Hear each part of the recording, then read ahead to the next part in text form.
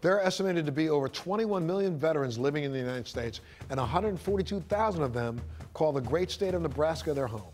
Supporting veterans and connecting them with good job opportunities is something that the folks at the Nebraska Department of Veterans in Lincoln take very seriously. Let's take a look at this.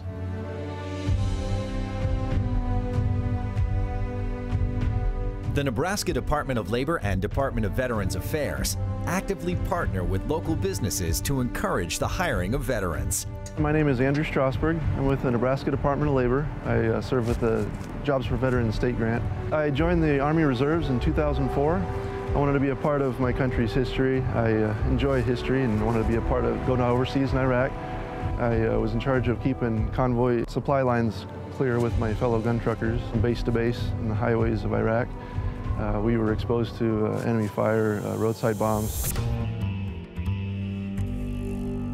David Briley is a former United States Airman who found a new home in Nebraska and a new career at BD. My name is David Briley. I work for Beckman Dickinson in Columbus, Nebraska. I'm a senior staff quality engineer. BD is one of the world's largest medical device manufacturing companies.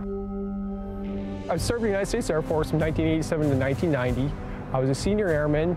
My role in the Air Force was explosive ordnance disposal technician. For Secret Service support, I would go to a site before the president or anybody would arrive. I'd sweep the area and render it safe. So I had the honor of meeting Ronald Reagan, sweeping his office. He came in and I had a chance to meet him.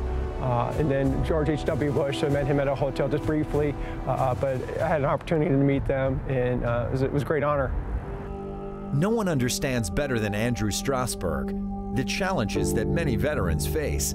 He plays a vital role in transitioning our nation's heroes back into civilian life. So I came home in 2010 and tried to get back into school. I tried to get back into work. For my own reasons, you know, anxiety and stress, you just deal with them like any veteran does, just kind of dealing with it on your own. When I first came on this job, it was a little intense, to say the least, you know, trying to help people that are already coming in crisis mode, and they come into my office, they're already homeless or they're about to lose their apartment, and they're just destitute. They can't even afford food on their table a lot of times. And I just like to tell them, you know, you're not alone. You got people that are wanting to help you, legitimately wanting to help you. I was in a very similar situation, and this is what I did to get out of it. This is what helped me out.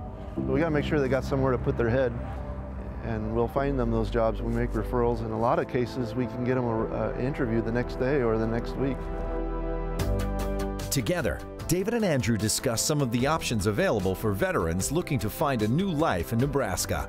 Tell me about what the Department of Labor could do for veterans that may have a little bit of a struggle from that transition from military to civilian role. You know, in my office, we can help with employment resources, you know, resume, how to job search, how to answer interview questions that you may not know how to explain to a civilian employer. But on the other side of that, the whole other thing, like if you're already low income, you're already near homeless, you're already having trouble with disability or anxiety or what have you, there's agencies out there that can help.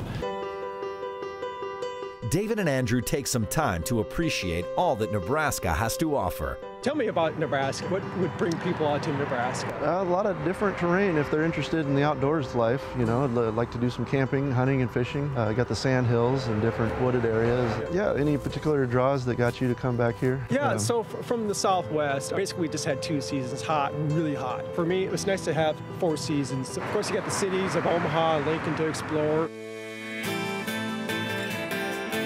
We're thrilled to announce, alongside Governor Ricketts, an investment BD is making across the state of Nebraska that's going to bring in 300 jobs. Every day when I go to work, I see the product on the floor. I see the product being packaged and shipped to our customer.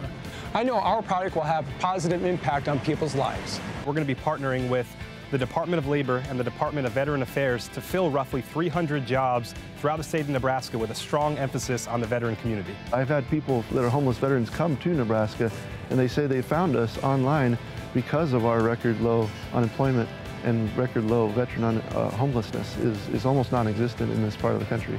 You're not so much a number, you're not just such a sea of humanity, you know, there's fewer people here, so you matter more a little bit.